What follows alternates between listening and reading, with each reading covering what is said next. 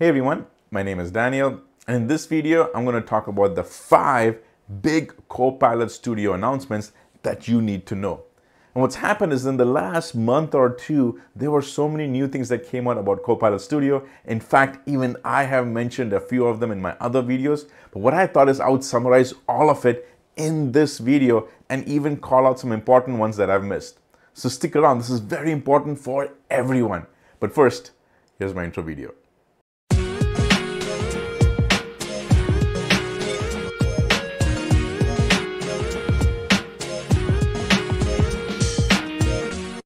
So the first message is about the name change for the currency used in Copilot Studio. Previously, we would call them as messages. Now it is called as Copilot credits. And here is the Microsoft documentation that calls it out. It says, starting on September 1st of 2025, the common currency for agents changed from messages to Copilot credits. So if I scroll down over here, it also gives an example. Copilot credit packs, which before we used to call that as message packs, which was $200 per tenant per month. Instead of calling that as 25,000 messages, now we say you get 25,000 Copilot credits. And the same thing also goes for the pay-as-you-go. Previously, it used to be 1 cent for every message. Now it is the same, 1 cent for every Copilot credit. So the utilization of the amount is the exact same, all right? The $200 for the pack or the $100 for the per credit, that consumption model is the exact same. It's just that the terminology has changed. And all of this took effect from September 1st. And the one thing I liked about this name change was consistency, because we were already using the term credits in the AI builder. So here's an example. I went ahead and created a model, and when I go ahead and use it, you see in the estimated consumption, it is telling me 126 credits.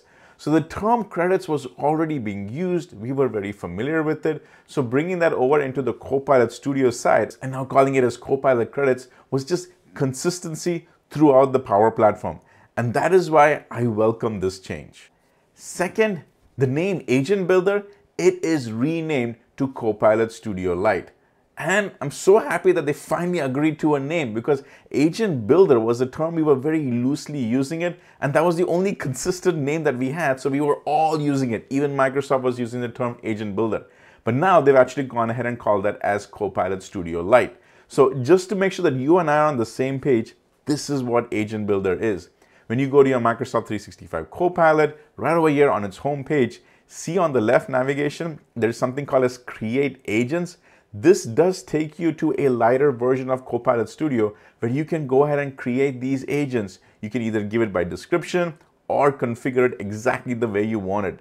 Now, this doesn't have all the bells and whistles as this Copilot Studio has, and therefore they call this one as the Copilot Studio Full Experience. So whether you like name changes or not, you have to agree that at least this makes sense. And once again, the Copilot Studio over here in the Microsoft 365 Copilot, that is called as the Lite one, L-I-T-E, while this Copilot Studio is called as the Full Experience.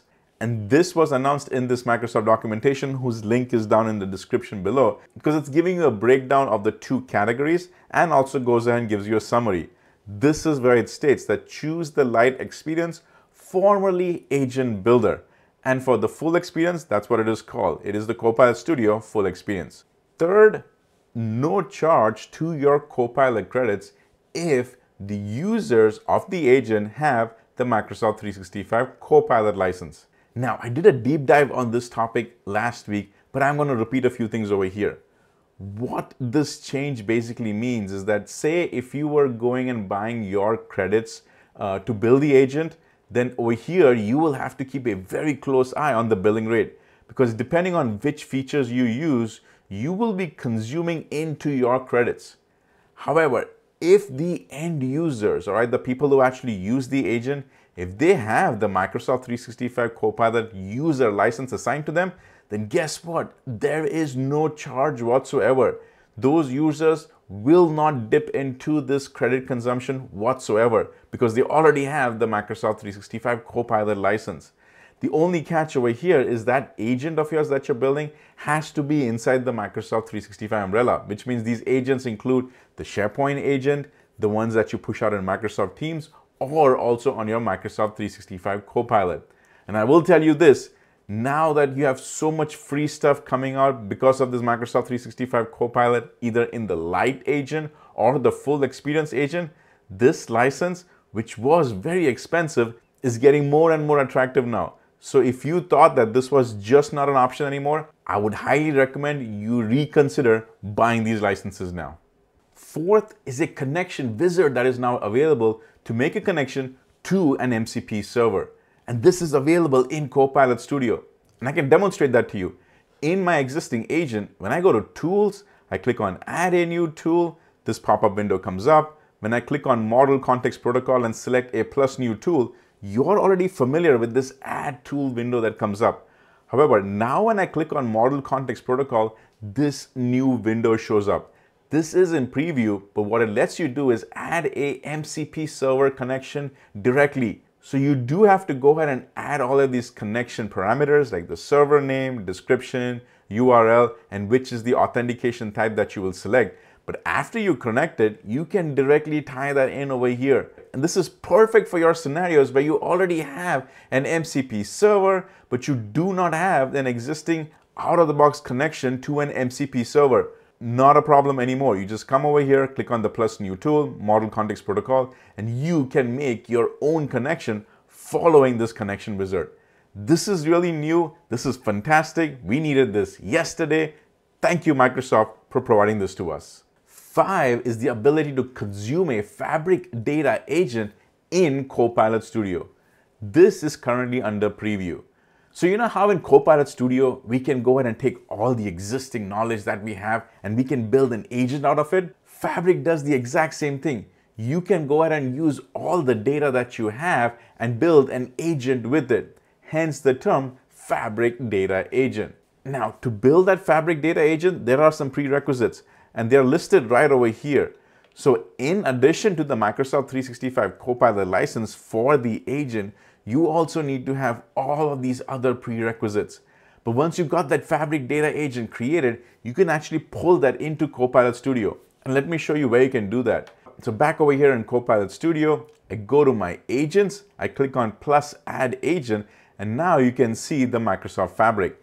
And when I click on it, this looks very similar to when we are adding all our other Copilot Studio agents. Here, the only change is we are actually adding a Microsoft Fabric Data Agent. And this is where all of these prerequisites come into play. Obviously, you need that Microsoft 365 Copilot license for all those custom agents we've built in the Copilot Studio, but you also need to have all these prerequisites. Why? Because you need to have that Fabric agent first. But this one is pretty awesome because all that work that you did on the Fabric side to build that data agent, you can pull that into Copilot Studio and have one synergy between your Copilot Studio custom agent and your Fabric data agent in one place. So I know in this video, I just gave you an overview. However, if you're interested in deep diving any of those 5 points that I just made, then I've put those links down in the description below. Also, if you're interested in building Fabric Data Agent, then go check out Guy in a Cube's video. He has deep dived that in his channel, and that link is also in the description below. Hopefully this video was useful to you, and as always, keep using Copilot Studio. Hey, if you have a few seconds, can you click on that like button and even consider subscribing it? Because it's just 2 easy clicks for you, but boy, it makes a big difference for me. Also, if you don't mind, can you put in a comment below? Because that really boosts this video up to reach a higher audience. And once again, thank you for watching this video.